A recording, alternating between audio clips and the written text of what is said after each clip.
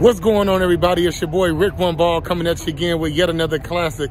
If you don't know what I'm doing, I'm making sure I cover each and every NBA game to provide you with up-to-date sports analysis as well as my opinions on these games. Get into this Carmelo Anthony situation. Basically, Carmelo Anthony is trying to let you guys know he didn't have anything to do with the Russell Westbrook experiment, because that's what it is at this point. It's a damn experiment.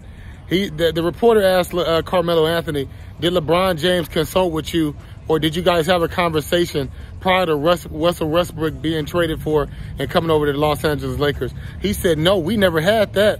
We never had that conversation. And to me, it's Carmelo Anthony just trying to basically say, I had nothing to do with that. I had nothing to do with Russell Westbrook, the turnover machine coming over here to the Los Angeles Lakers.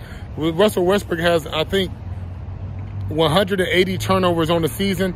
Even if he averaged no turnovers over the next 6 games, he still would have the most turnovers this season.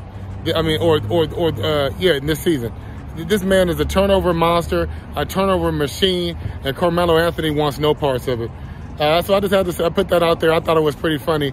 Carmelo Anthony actually had some run-ins with Russell Westbrook when they played in Oklahoma together. Or even coming off the bench. And the second question is... Who, me? Oh.